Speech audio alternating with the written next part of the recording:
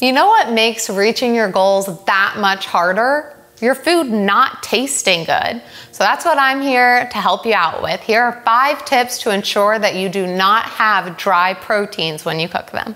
I know when it comes to meal prep, it can be very difficult and defeating, especially if you go and you make your food and it doesn't taste good. So I'm gonna help with that a little bit. Number 1 is going to be setting out the meat beforehand.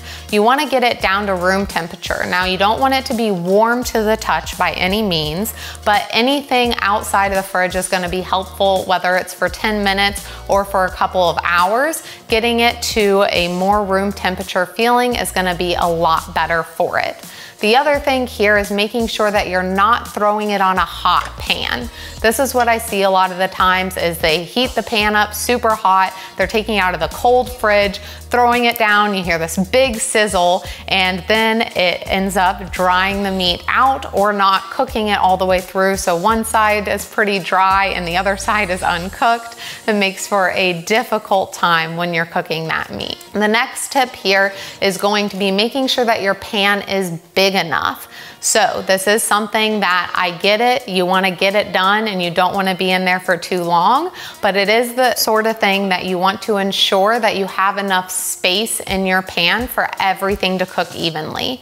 So I like to make sure that I really only have 1 pound of meat per pan. Unless it's a bigger pan, then I can fit 2 pounds of meat in there.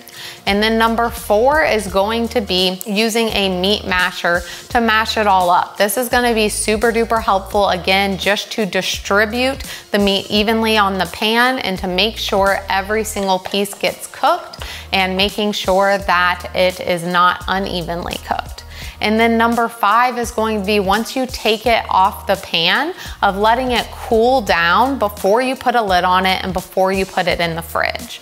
Because if you do the opposite of these things, like I said, taking it straight from the fridge, putting it in a hot pan and putting it in a pan that's too small or too much meat in a normal size pan, taking it off, putting the lid on and putting it straight in the fridge, it is going to be extremely dry, because when you put that lid on right after you've cooked it, it is gonna put it in a spot that it's gonna continue to cook. And then you're also putting it in a cold environment in the fridge, so it's still cooking and it's cooling down. You've already overcooked it and made it dry. So that is a recipe for disaster. So if you do the opposite of those, let it sit out, put it in a pan that heats up with the meat. So don't turn on the stove until the meat is in the pan, as well as making sure the pan is big enough, using the meat masher, making sure it's evenly distributed, letting it cool off. That is going to be the key to some better tasting meal prep. Please let me know if you try this and if your food turned out a lot better,